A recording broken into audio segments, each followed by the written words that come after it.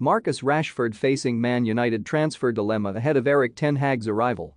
Marcus Rashford faces an anxious wait to discover whether he will play a big part in Erik ten Hag's plans for Manchester United's future. Reports surfaced this week hinting that both Rashford and United might be open to going separate ways this summer. Rashford's future has been under scrutiny for several months, with his United form nosediving rapidly across the last year.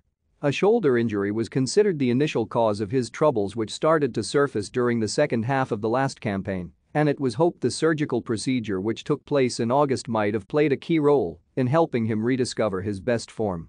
The 24-year-old was sidelined until mid-October but returned with 3 goals in 4 matches, raising expectations that we were about to see the best version of the striker once again. However, Rashford's form again tailed off very quickly, and he's managed to find the back of the net just twice since then. It's not only been a lack of goals, but also the lame nature of his all-round performances that have caused big concerns for United fans. He was dropped for Monday night's victory over Brentford, and these latest reports suggest that might have been his last opportunity to play for United at Old Trafford. When it was announced that Erik ten Hag would take over as new manager in the summer, there was an initial school of thought that this could be a beneficial change for Rashford, particularly given the Dutchman's excellent track record of working with and developing younger players. Yet the news that the club might be open to selling the 24-year-old does hint that United officials aren't as convinced, and some of their concerns will inevitably relate to how ten Hag's philosophy and Rashford's playing style differ. The Dutch manager is revered for his slick total football philosophy, which focuses heavily on possession and building through the lines.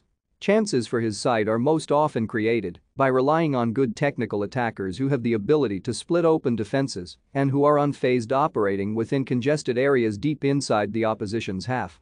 You only have to look at Ajax's dominating possession average of over 65% this season to know that they spend large periods of time camped inside their opponent's half.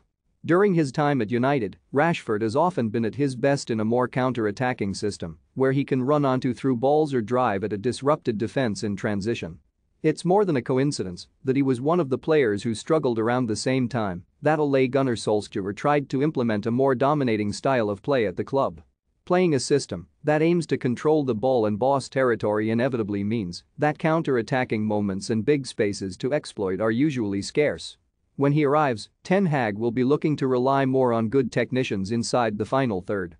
Rashford has rarely illustrated himself as that during his United career so far, which is why this summer may be seen by club officials as the right time to cash in on the forward.